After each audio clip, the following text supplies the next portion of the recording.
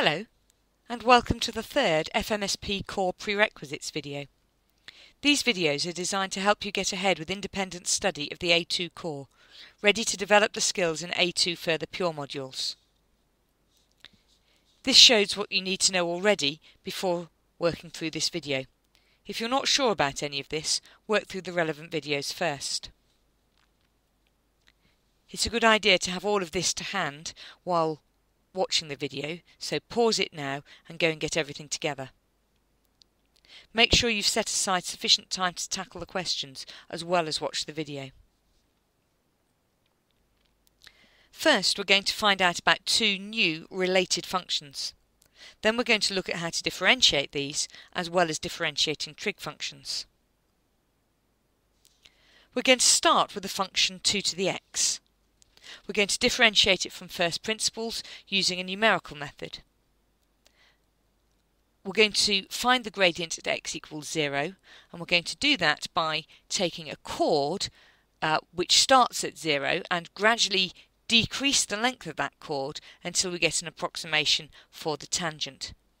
So looking at my gradient triangle, you'll see that the base is h and the height, well, the top of that line is 2 to the h, and the bottom of it is 2 to the 0. 2 to the 0 is 1, of course, so that means that the gradient of that chord is 2 to the h, take away 1, divided by h. Now we're going to try different values of h. Let's start with 0.1. So we'll plug 0.1 into the formula for the gradient. 2 to the 0.1, take away 1, divide that answer by 0.1, and we get an answer of 0.7177. Then repeat with h being 0.01. Plug that in, we get 2 to the 0.01, take away 1, and divide that by 0.01, and we get 0.6956. And repeat it with gradually decreasing values of h, so we put h equals 0.001 and get 0.6934, and then h is 0.0001 and we get 0.6932. You can pause the video now and try it with gradually decreasing values of h either on a calculator or on a spreadsheet, but you should find that it tends to a limit around about 0.69. It doesn't tend to 0.69 exactly, but it does tend to a limit round about there. Okay, let's try 3 to the x. All the thinking is the same, just some different numbers. So looking at my gradient triangle again, the base is h, and this time the height is 3 to the h minus 3 to the 0. 3 to the 0 is 1, so my gradient is 3 to the h, take away 1 over h.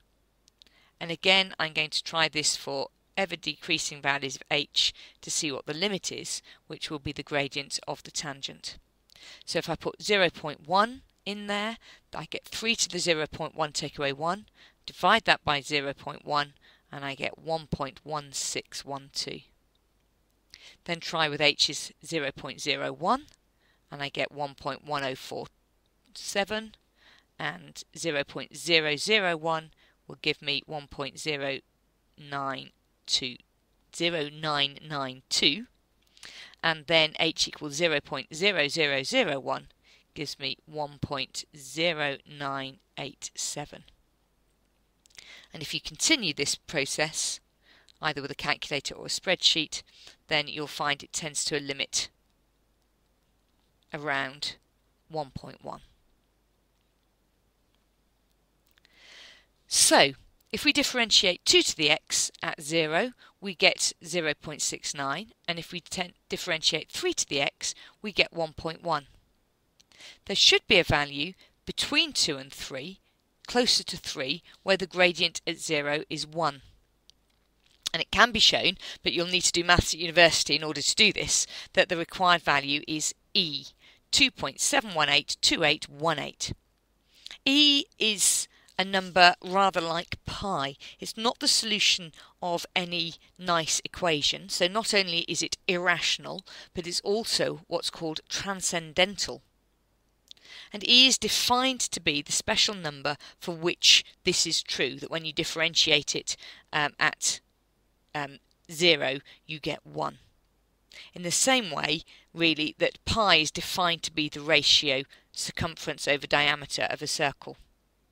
The challenge is working out the values of pi and e as decimal numbers. So if you find e on your calculator, and it's worth pausing the video and making sure that you found this, and then try that formula, e to the power 0.1 take away 1 divided by 0.1, and you should get the answer 1.0517.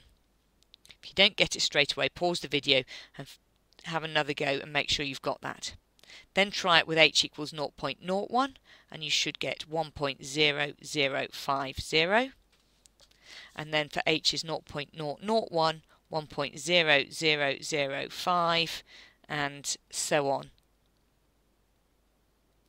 And if you continue for a long way, you'll see that this does seem to be tending towards a limit of 1. Okay, we've done that numerically rather than algebraically.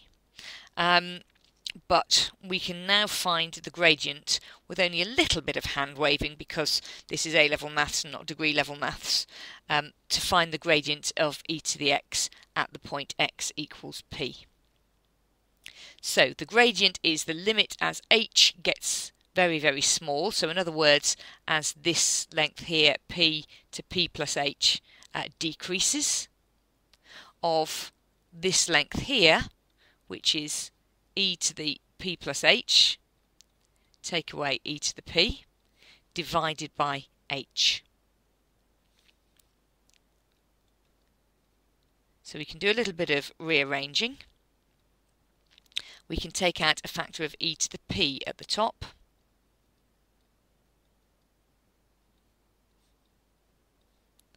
and as that e to the p doesn't involve h at all, we can in fact take it right outside.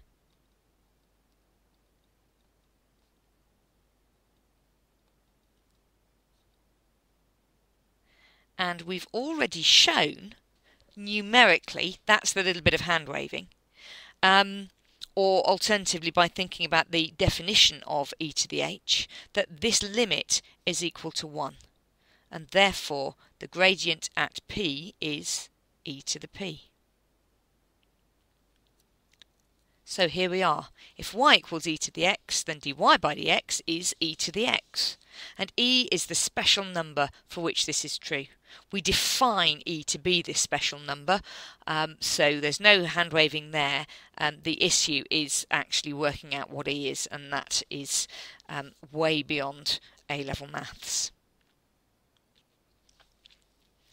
Okay, a little bit of a recap about what differentiation is, where it comes from.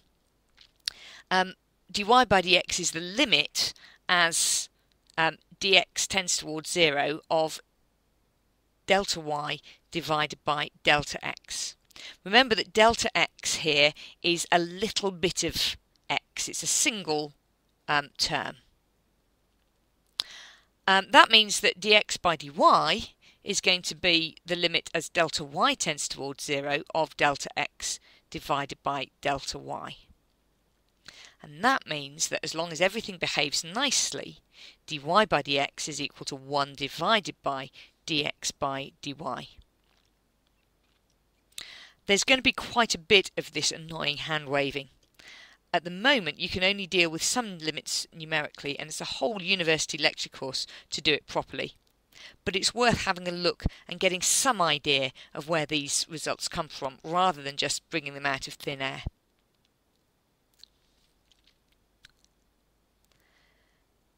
So, ln of x. We say that that's the natural log of x, and it's basically log to base e.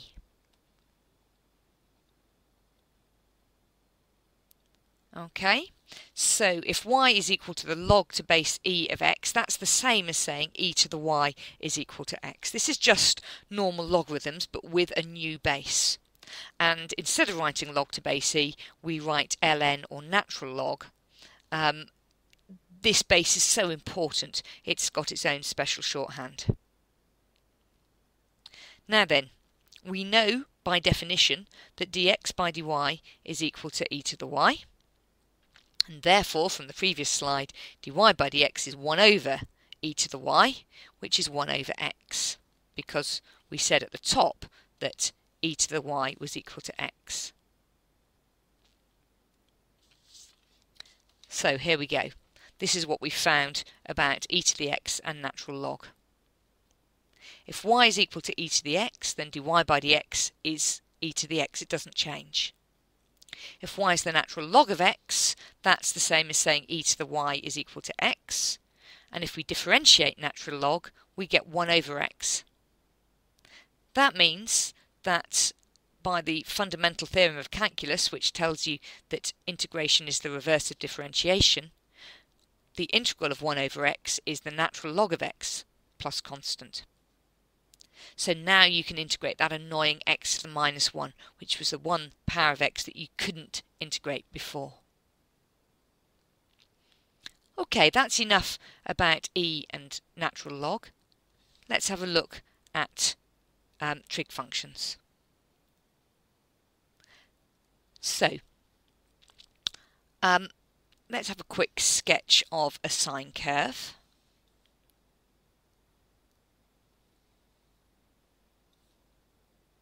What would the gradient function of this look like? Well, let's look at some key points. At this point here, the gradient is 0. At the origin, the gradient is at its steepest. Don't forget that we've got a scale here that's 90 degrees, 180 degrees. So although that looks quite steep, you're dividing by a very high number on the x-axis. At 180 degrees, the gradient is the same as at 0, but negative. And at 270, the gradient is going to be 0 again. So what we get is something that looks a bit like a sort of squashed cosine curve. Okay, let's have a look at this a little bit more accurately with some graph sketching software. Here's a much better sine curve.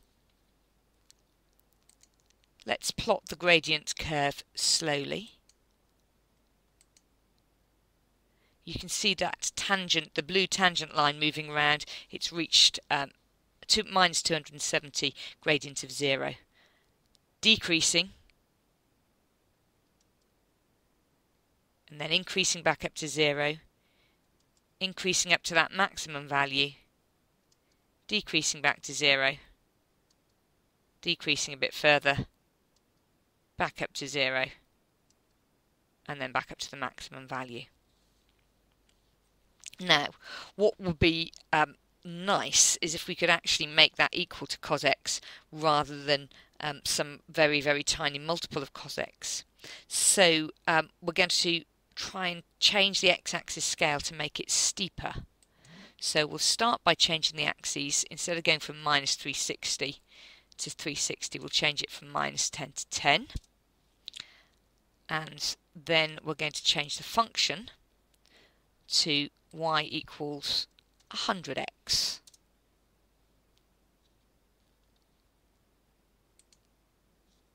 Okay, so the red function is sine of 100x and the blue function is the gradient function, and we can see that we've squashed it in too far and the gradient function is now a multiple of cos x that's bigger than 1. So let's try something a little bit smaller. If we try 50. Now that looks better. It's a little bit too small now, but we're quite close. So we're going to do this by trial and improvement. Let's try 55. Nearly there. And because I know what this is supposed to be, 57 is about the right number.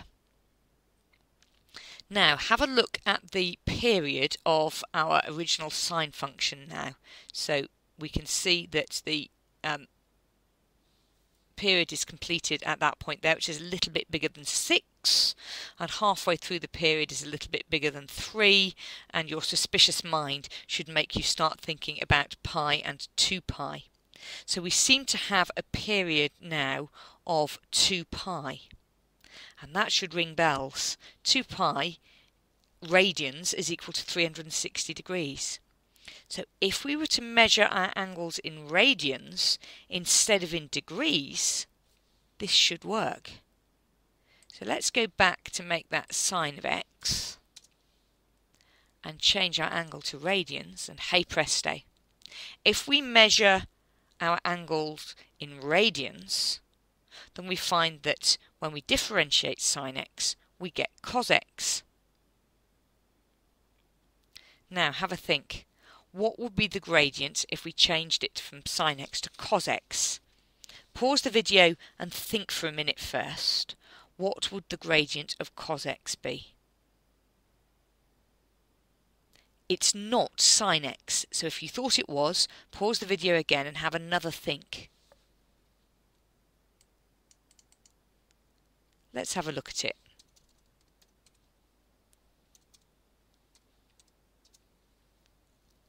The red curve is cos x, and the blue curve, it isn't sine x, it's minus sine x. And you can see how that works by the fact that we've got a negative gradient when x is pi over 2. Okay, now I haven't proved those. We've looked at it again, sort of numerically made a guess and seen how it works. If you want to look at these results, if proving this is important to you, then you need to be doing maths at university rather than engineering.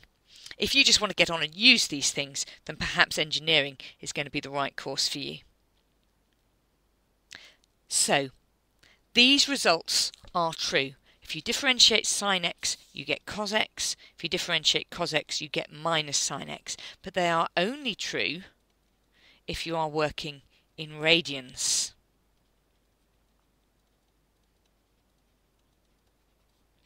If you tried to work in degrees, you'd get an irritating multiple every time you differentiated, and some of the work you're going to be doing in Further Pure 2 requires lots of repeated differentiation, and it's all going to get terribly messy. So although working in radians is itself somewhat messy, it does make everything else much, much easier. Okay, don't panic if you found this hard. All you actually need to know are the definitions and results. But do run through bits of the video again if you want to know where it comes from. Now, as usual, it's a good idea to do some consolidation work before moving on, but in this case, there probably isn't very much in your textbooks that you can do just on the basis of what we've done in this video. And you may well want to move straight on to the next video first and then do the consolidation after that. So I hope you found this video useful and interesting. The next one, which develops fluency with the chain rule and reinforces the differentiation learnt here, will enable you to continue with some work from your textbooks afterwards. I look forward to your company in that video. Goodbye.